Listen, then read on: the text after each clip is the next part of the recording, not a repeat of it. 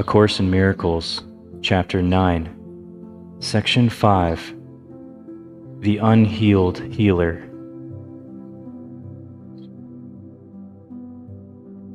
The ego's plan for forgiveness is far more widely used than God's. This is because it is undertaken by unhealed healers and is therefore of the ego. Let us consider the unhealed healer more carefully now.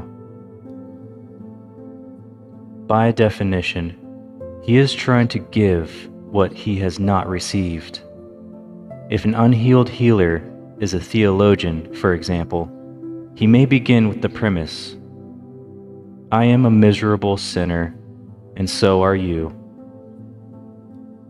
If he is a psychotherapist, he is more likely to start with the equally incredible belief that attack is real for both himself and the patient, but that it does not matter for either of them.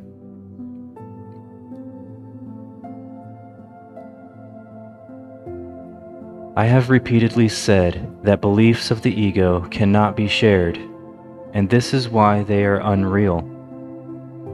How then can, quote, uncovering them make them real?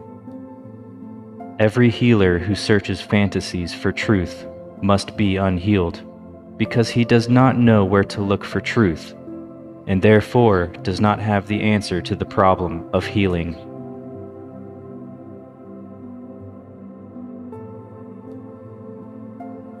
There is an advantage to bringing nightmares into awareness, but only to teach that they are not real, and that anything they contain is meaningless. The unhealed healer cannot do this because he does not believe it. All unhealed healers follow the ego's plan for forgiveness in one form or another. If they are theologians, they are likely to condemn themselves, teach condemnation, and advocate for fearful solution. Projecting condemnation onto God, they make him appear retaliative and fear his retribution. What they have done is merely to identify with the ego, and by perceiving what it does, condemn themselves because of this confusion. It is understandable that there have been revolts against this concept, but to revolt against it is still to believe in it.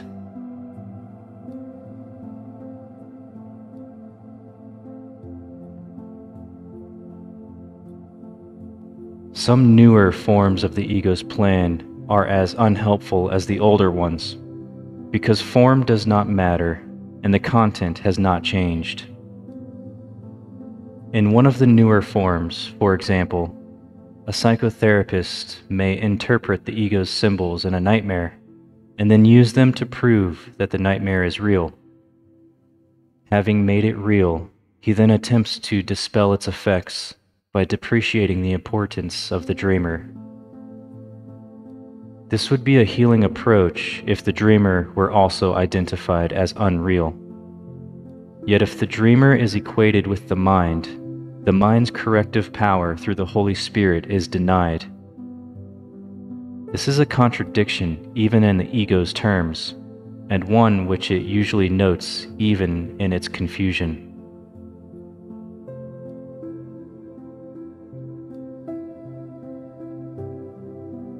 If the way to counteract fear is to reduce the importance of the mind, how can this build ego strength?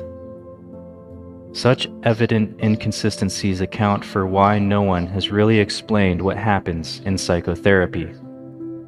Nothing really does. Nothing real has happened to the unhealed healer, and he must learn from his own teaching. His ego will always seek to get something from the situation. The unhealed healer therefore does not know how to give, and consequently cannot share. He cannot correct because he is not working correctively. He believes that it is up to him to teach the patient what is real, although he does not know it himself.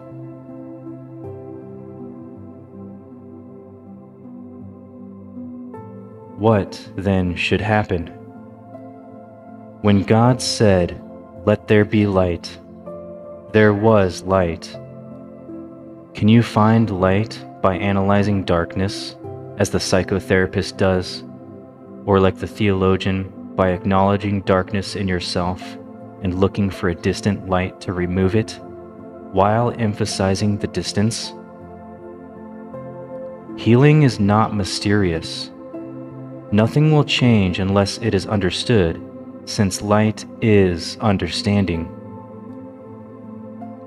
A, quote, miserable sinner cannot be healed without magic, nor can an, quote, unimportant mind esteem itself without magic.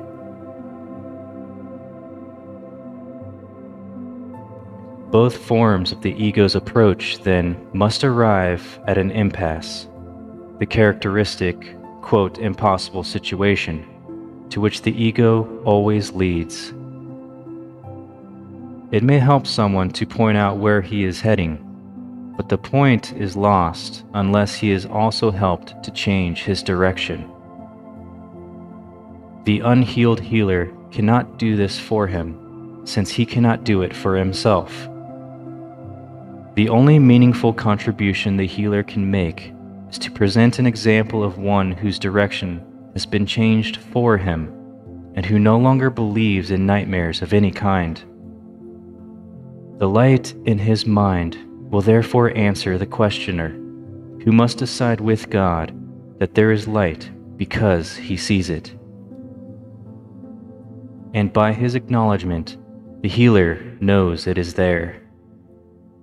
That is how perception ultimately is translated into knowledge. The miracle worker begins by perceiving light, and translates his perception into sureness by continually extending it and accepting its acknowledgement.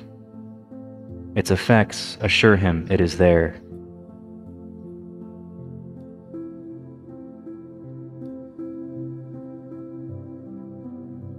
A therapist does not heal. He lets healing be. He can point to darkness, but he cannot bring light of himself, for light is not of him. Yet, being for him, it must also be for his patient. The Holy Spirit is the only therapist. He makes healing clear in any situation in which he is the guide. You can only let him fulfill his function. He needs no help for this. He will tell you exactly what to do to help anyone he sends to you for help, and he will speak to him through you if you do not interfere. Remember that you choose the guide for helping, and the wrong choice will not help. But remember also that the right one will. Trust him, for help is his function, and he is of God. As you awaken other minds to the Holy Spirit through him, and not yourself, you will understand that you are not obeying the laws of this world, but the laws you are obeying work. Quote, "The good is what works," is a sound, though insufficient statement. Only the good can work. Nothing else works at all.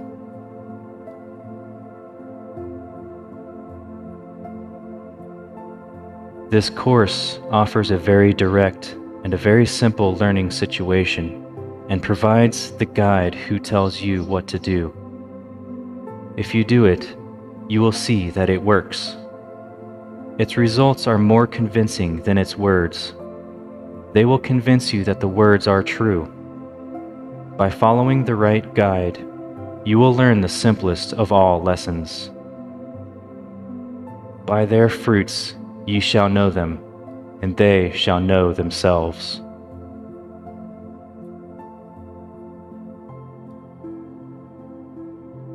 This concludes Section 5.